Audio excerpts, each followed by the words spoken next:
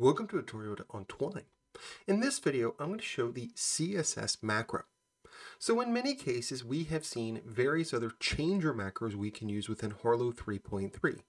We can use text style, text size, text color, background, and a large number of other changer macros. However, there might be some cases where we want something very specific, and it might not be covered by another macro. In those cases, we can use Cascading Style Sheets, a web technology that exists inside web browsers, to work with the CSS macro, the CSS for Cascading Style Sheets, to use that web language as part of styling different hooks, as well as part of other enchantments. So let's get into some examples.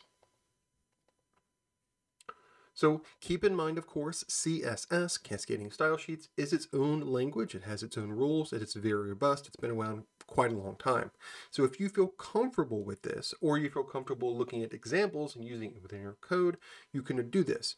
However, keep in mind, of course, that there are a large number of changer macros, many of which I have now covered in this series, that does most of the same things you would want to do within Harlowe. However, because it is a changer value, it's a changer macro, the CSS macro, it works with enchantments, which means the use of words, phrases, and names for hooks also applies. So let's look at this example right here.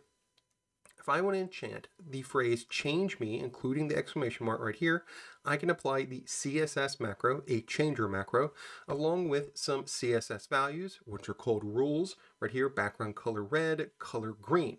So if I run this, we will see change me changed because it is a changer value using the CSS macro. And there it is right here. But we also saw in a previous video, we could also use color and background macros together, combine them as two different changer macros and achieve the same effect. So again, if you feel more comfortable with CSS, you can use that. But if you feel more comfortable with using the macros within Harlowe, you can use those. And of course, mix them is perfectly valid as well. So let's look at one more example. Keep in mind, we can do the same thing we've been doing, again, using enchantments right here, working with CSS, or using enchantments with the existing macros we know of color and background, as I was just mentioning, to achieve the same effect. So if you feel more comfortable with CSS, or you want to achieve some things Harlowe doesn't currently have macros for in Harlowe 3.3, CSS macro is your go-to macro for that. If instead you want to achieve the same effect with the other existing macros, you can do the exact same thing. Now I want to point out, for example, to something that might catch people. So let's go ahead and shift the start over here. So we can mix these if we feel more comfortable with one approach or another. However, there's a tiny little change here.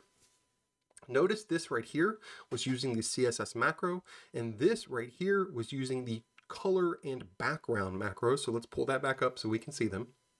So this is background color red, color green, and this is color green, background red, which we might assume would be the same shades of those colors, both red and green within a web browser. However, depending on the web browser and a number of other things, they might actually be different.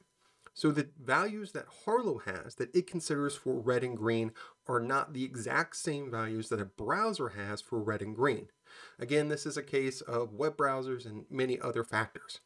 So keep in mind, if you want a very specific color, you might want to use other macros, or you might want to use CSS to achieve things. They can be slightly different shades of colors. So the same effect, but slightly different. And keep that in mind. So if you want a particular thing, it might be worth trying it first with the color and background macros. Alternatively, maybe changing it and using it with the CSS macro. Just seeing how each thing achieves different shades, and of course using them across web browsers if you expect your users to be doing different things in Firefox or Chrome or whatever other web browsers you might want to test it. But if you don't really care and you just want a very easy approach, we've already covered it, or I've already covered it. You can use color macro, background macro. You're good to go as a combination of changer macros for an enchantment, and you're done with that. But at least in this video, as I've covered, you can use the CSS macro as a changer macro. You can combine it with other changer macro values, or you can just skip using cascading style sheets altogether and use the existing changer values we already have within Harlowe 3.3. Thanks for watching.